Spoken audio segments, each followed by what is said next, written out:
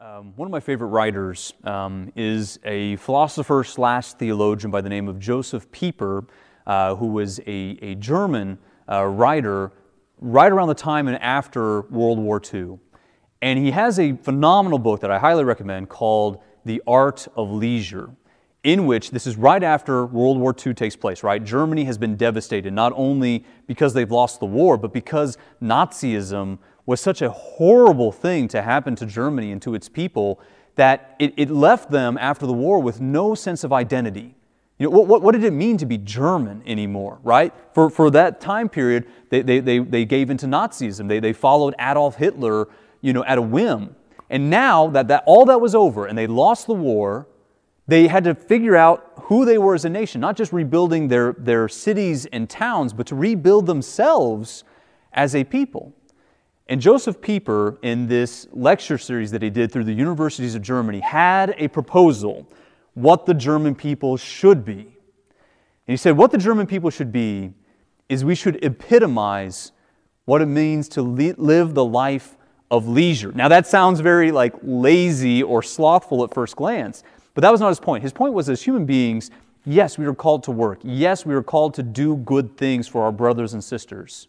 Even as Christians, the missionary spirit that we're always called to evangelize is a very, very good thing. But we were created for leisure as well.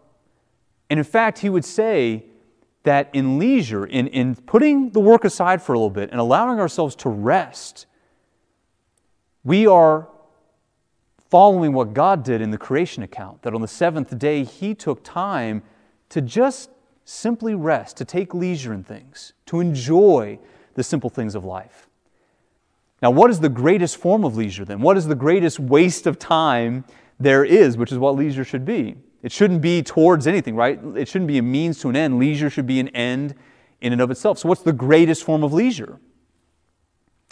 Prayer, worship of God. Because those things don't lead to anything else, right? They're not a means to an end. It's not like those things are going to get us someplace. They are the end. They are leisure.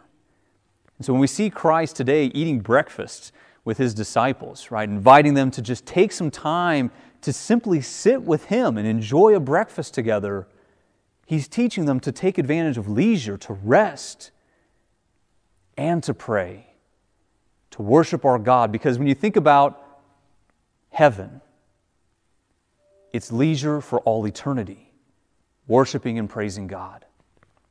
So let's start practicing now. Amen.